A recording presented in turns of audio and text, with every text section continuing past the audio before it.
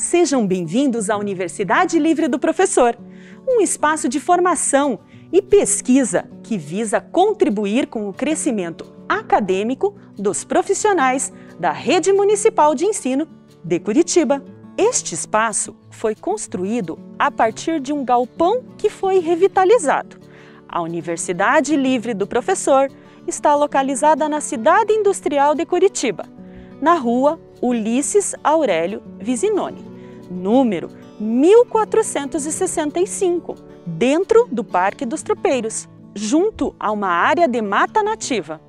Este espaço faz parte do complexo de Centros de Desenvolvimento Profissional, criados na cidade, situados de forma descentralizada.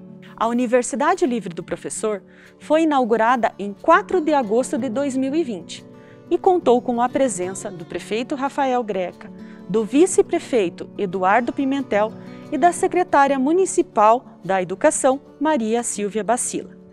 A inauguração deste espaço foi transmitida pela internet. A universidade possui uma área de 4,1 mil metros quadrados.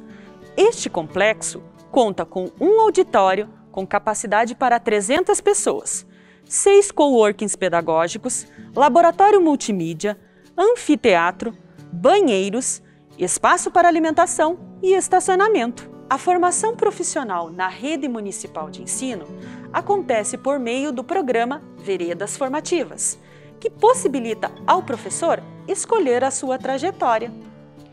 O profissional pode acompanhar a sua inscrição e certificação através de um aplicativo. Neste momento de pandemia, as formações estão acontecendo de forma online, mas assim que as condições sanitárias permitirem, na Universidade Livre do Professor poderão acontecer palestras, oficinas, workshops e seminários.